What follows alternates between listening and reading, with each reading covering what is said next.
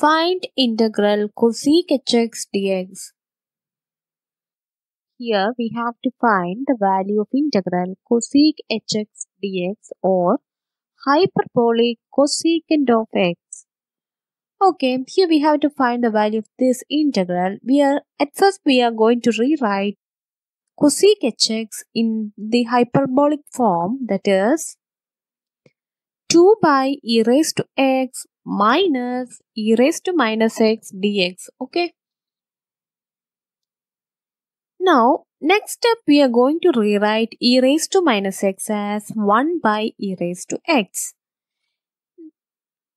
Now, by taking LCM, we will get e raised to x into e raised to x, that is e raised to x square minus 1 whole divided by e raised to x. That e raised to x will turn into numerator. So, what we will get here, 2 e raised to x divided by e raised to x whole square minus 1 dx. This function is not in an integrable form. In order to make it into an integrable form, what we are going to do is the integration by substitution method. That is, we are taking e raised to x equal to u. Okay. Then on differentiating with respect to x, what we will get, e raised to x dx equal to du.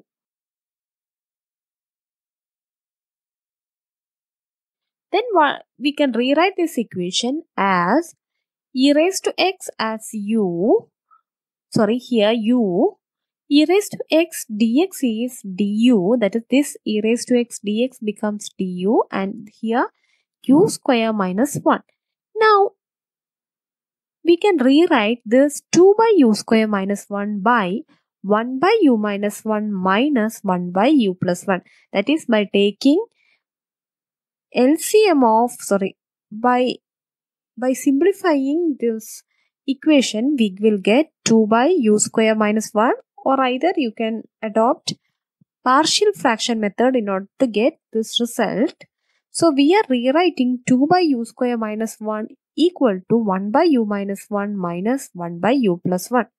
Now, on integrating, we will get log mod u minus 1 minus log mod u plus 1 plus c. This is the required result. But since our function is in the form of x, we have to rewrite it in terms of x. But before that, we are rewriting it as u minus 1 by u plus 1. That is, log a by b equal to log a minus log b. That is, this can be rewritten as log a, that is u minus 1 divided by log b. Now, since the function is in the form of cosec hx, we have to make the function in the hyperbolic form in order to get the final result. For that, what we are going to do is, we are multiplying u minus 1 to numerator and denominator. Then we will get u minus 1 into u minus 1, which is u square, u minus 1 whole square, that is u square plus 1 minus 2u. Then u plus 1 into u minus 1, which is equal to u square minus 1, that is a plus b into a minus b. Why we are rewriting it like this is to make it into the hyperbolic form.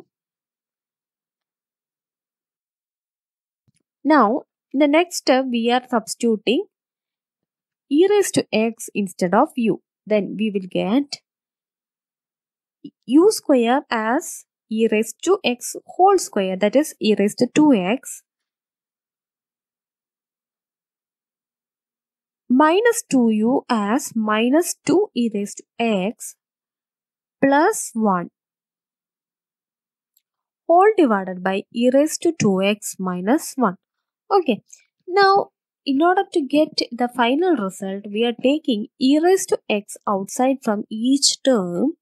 Then we will get e raised to 2x on taking e raised to x outside will become e raised to x itself.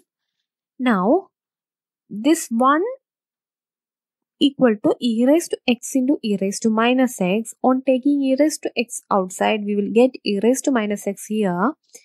Then this minus 2 into e raised to x, on taking e raised to x outside, we will get minus 2.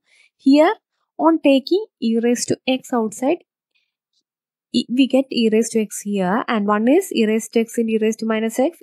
Again, we get e raised to minus x here. Now, by cancelling both e raised to x, we will get, that is, on taking denominator and numerator, in the form, we'll get e raised to x plus e raised to minus x divided by the denominator, that is e raised to x minus e raised to minus x, minus 2 by e raised to x minus e raised to minus x plus c. Now, what is this? Log coth plus c, that is e raised to x plus e raised to minus x divided by e raised to x minus e raised to minus x will give coth x. Now, 2 by e raised to x minus e raised to minus x will give cosec h. So, we get our function in terms of coth and sec hx, that is the hyperbolic form.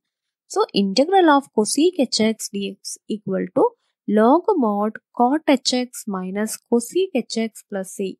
That is, integral of hyperbolic cosecant of x is log mod hyperbolic cotangent of x minus cosecant of x plus c.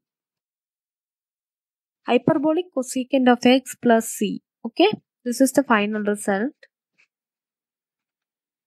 So, if you don't want the function in the hyperbolic form, you can stop here by substituting e raised to x instead of u. Okay.